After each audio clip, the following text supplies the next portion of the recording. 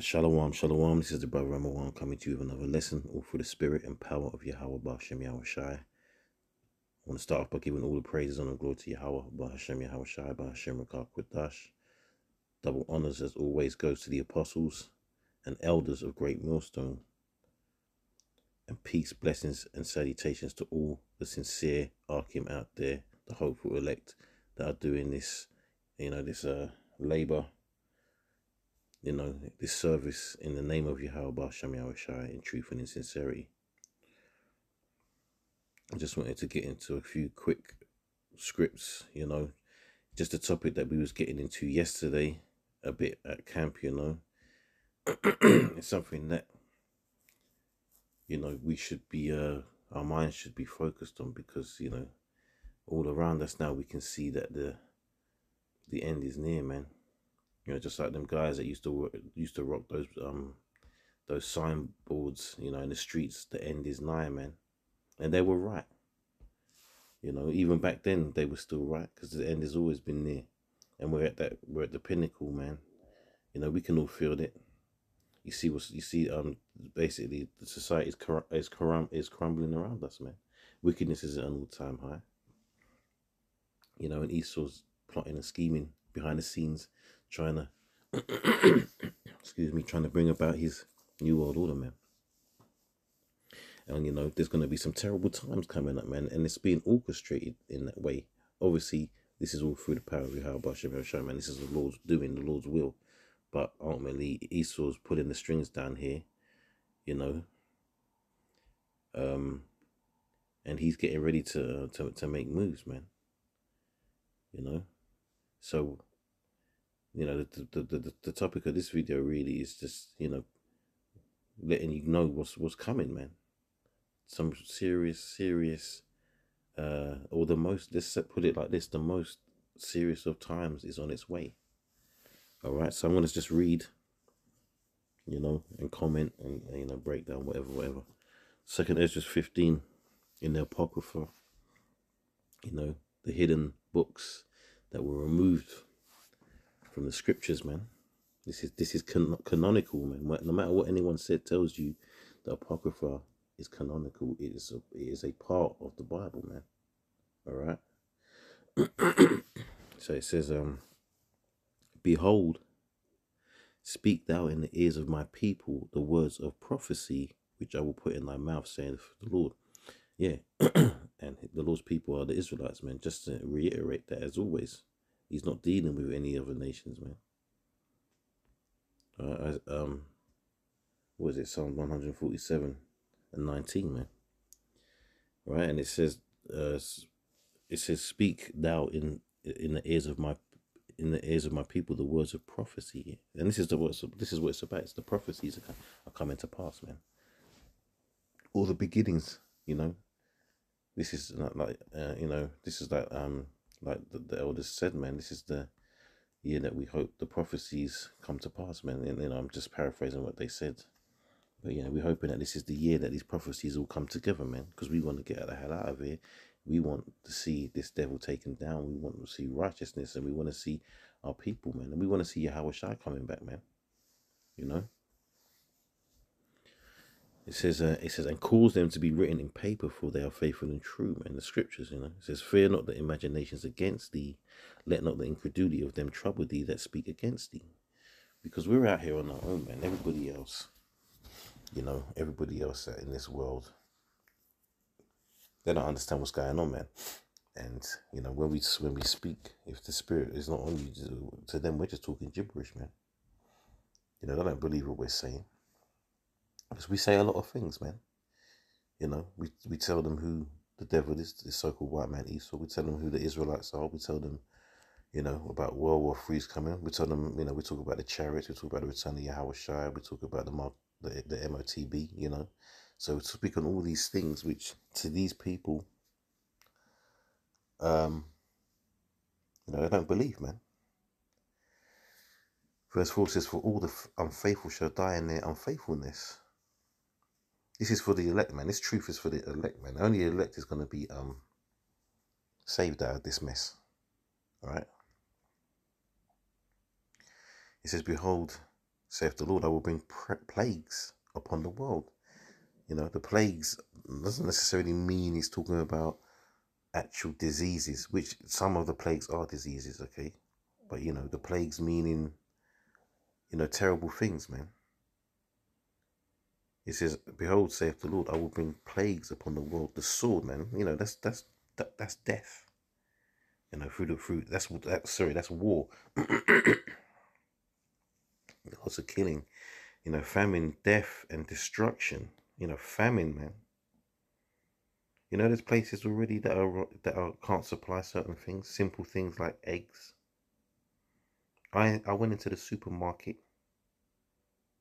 What day was it? Friday evening, and there was absolutely no eggs on the shelf, man. None. And that's just one of the things, you know. They light on certain things, water, types of breads. You know, so you know you gotta be diligent in these times as well, man. You'd be wise to start stocking up on little things you can stock up on. You know, you can only you can't, you know, don't over plan it, but you have to be diligent and be smart about things. You know, because there's gonna come a time where you ain't gonna be able to just walk into the supermarket. Listen, eggs are like one of the most basic of groceries, man. Of the dairy products, man. You know, these they have so many of these hens you know, in their cages and whatever, producing billions of eggs a day. You know, or millions at least. I don't know if it's billions. Probably is billions, but millions daily all over the world, man. And it's difficult to get eggs, you know. So it's just showing these are signs. These are the signs, man. You know, are you prepared to be able to go days and days without food?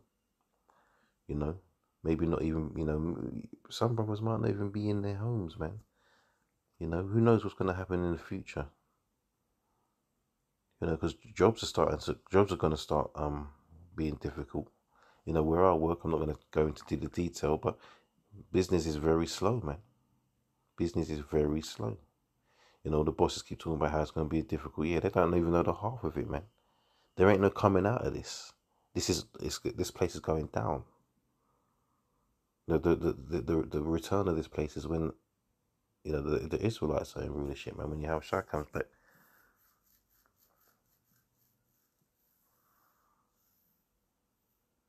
you know, it says, for wickedness have exceedingly polluted the whole earth, and their hurtful works are fulfilled.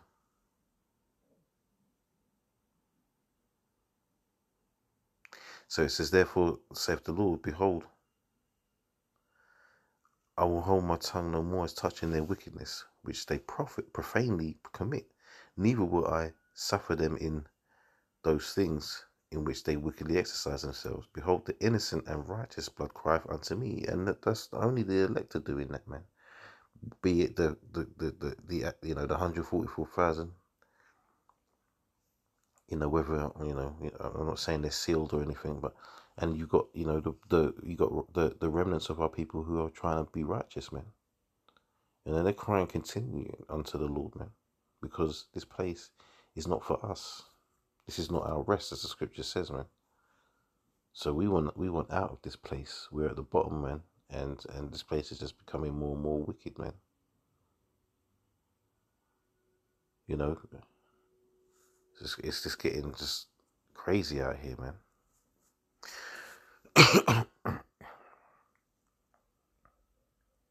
Verse 9 says, and therefore saith the Lord, I will surely avenge them and receive unto me all the innocent blood from among them. So yeah, that's what we want, that vengeance, man. You know, jumping down verse 14, it says, woe to the world and them that dwell therein. Woe. What's that word woe mean? It means destruction, man. Destruction. It says, for the sword and their destruction draweth nigh, and one people shall stand up to fight against another, and swords in their hands. You know, they don't have to explain what that is. It's war, man. It says, for there shall be sedition among men, and invading one another, they shall not regard their kings nor princes, and the course of their actions shall stand in their power. So there's going to be a lot of, you know, a lot of rioting, a lot of uproars, laws of the people, a lot of tumultuous events, and that's why the government in this country is pushing laws to stop people from even protesting and stuff, because they know it's coming. They're not stupid, because they know they're going to bring about this. They're trying to try and bring about all their wicked, unrighteous decrees, man. People aren't going to stand for it.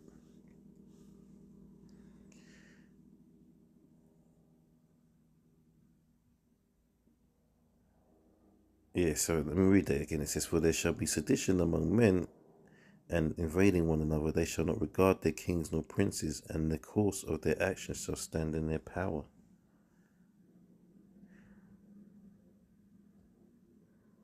"A man shall desire to go into a city and shall not be able." And that's already on the cards. You check out smart cities that they're trying to build in this country, right? Or they, not building brand new cities. They're using the cities that are already standing and turning them into smart cities, meaning that everything you need, everything you will require, not desire, require, is in the city you live in, man. 15 minutes within your reach. So basically, what's that telling you? That you don't need to go anywhere else. You're basically a prisoner in your own town, man. That's the future. That's what the future that they're trying to bring. That's the future that they're trying to build. They want to keep people in basically in stables, man. You know, Not to mention the fact that you're gonna get martial laws when things really start hitting the fan, and then curfews and you know lines that what toll booths or whatever, having to give reasons and showing paperwork to cross from one place into another. You know, this man's gonna come down hard, man. Revelation 12:12, man. Everything, he's doing so many things at once, trying to get everything under control. That CBDC business is already being established, man. And it's already established in certain places in the world anyway. There's certain countries that are already using central bank digital currencies, man. Universal basic income is being set up in certain countries, man. What do you think's going to come out of that?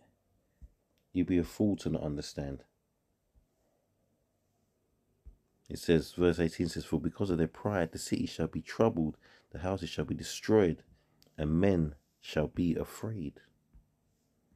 A man shall have no pity upon his neighbor, but shall destroy all their houses with the sword, and spoil their goods because of the lack of bread and for great tribulation." So get ready for the common man, the normal man out there and woman to turn against you. People will turn into animals when the shit hits the fan. Alright, basically, I'm just going to say it like that. People ain't going to be playing out here, man. You just think of the purge, man, and turn that up by 100. Because they think that they can, they think that you think you've seen the worst of things that they could see through the movies. No, man.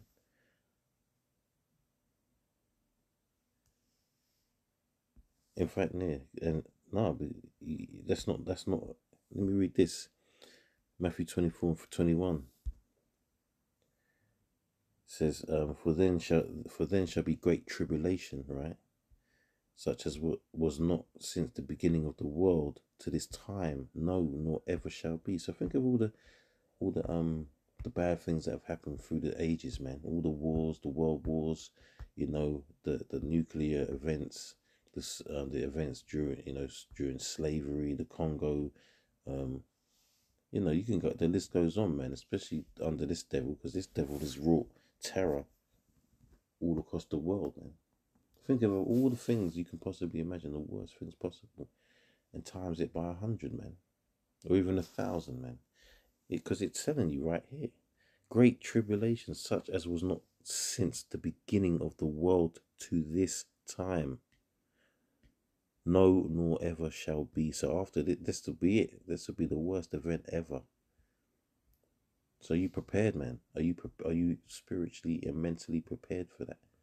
And somewhat physically as well, man. And I say that because the scripture says physical, paraphrasing it, bodily exercise profiteth little, right? But doesn't mean that you should just, and I'm a victim of that mindset. I've been a victim of that mindset, man. But it doesn't mean you should just be a sloth and not take care of yourself, because you don't know what situation you're going to be when it really gets bad out here, man. You might have to go on the run, if you're a man of the Lord, man. Or if you're a person of the Lord, man, and you don't want to get caught up. And look, it's all like the will of the Lord, man. But if you're gonna, just keep yourself healthy, man, for your own safety. Do your best to keep yourself safe, healthy, man. So let me get back into this. Verse 22 says, "And except those days should be shortened, there should be no flesh saved." That's that bad, man. All right. That no which flesh would be saved, but for the elect's sake, those days shall be shortened. It's because of the elect that those days are going to be shortened, man. Otherwise, it would get really bad, you know. Well, it's going to anyway if you don't. But you know what I'm saying? It's like without the fact that the Lord has to save the elect, there would be nothing left. Basically, that's the point,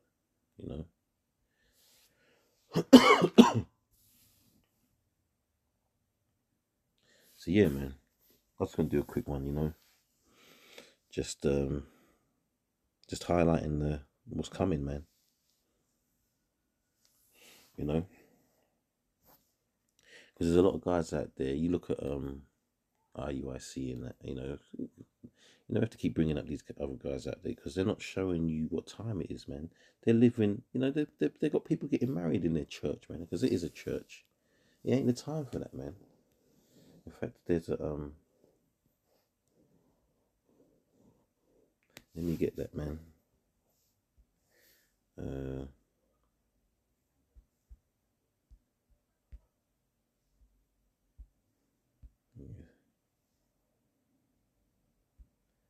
Oh, I was in that. I was in there anyway. What am I talking? What am I doing?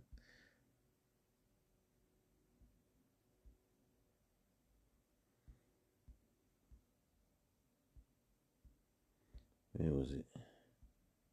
Yeah, right. So Matthew 24:36 says, "But of that day and hour knoweth no man, no, not the angels of heaven, but my Father only.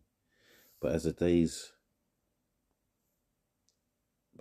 of Noah were, so shall also the coming of the Son of Man be. For as in the days that they were before that were before the flood, they were eating and drinking, marrying and giving in marriage, until the day that Noah entered into the ark." And that's what a lot of these guys in these other camps are doing, man. Acting like Yahweh Shai ain't coming back. Do they really believe? Because they don't seem like it. They're not setting up their flocks like for what's coming, man.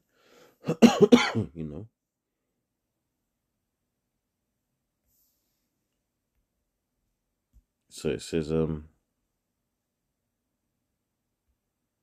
and verse 39 says, "And knew not until the flood came and took them all away, so shall also the coming of the Son of Man be." So we ain't in the time for merriment.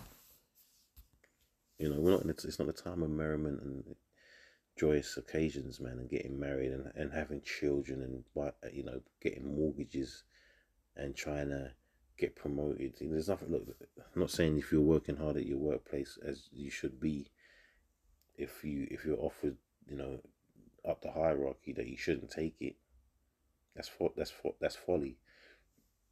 But don't look to this place as your rest and your way in the world. Anyway, man, just a quick one. Lord willing, it was edifying. And again, I'll give the praises, honor, and glory to Yahweh Bashem El Shai, Bashem Kakwadash. And yeah, Lord willing, it was edifying. And shalom to the next one. Shalom.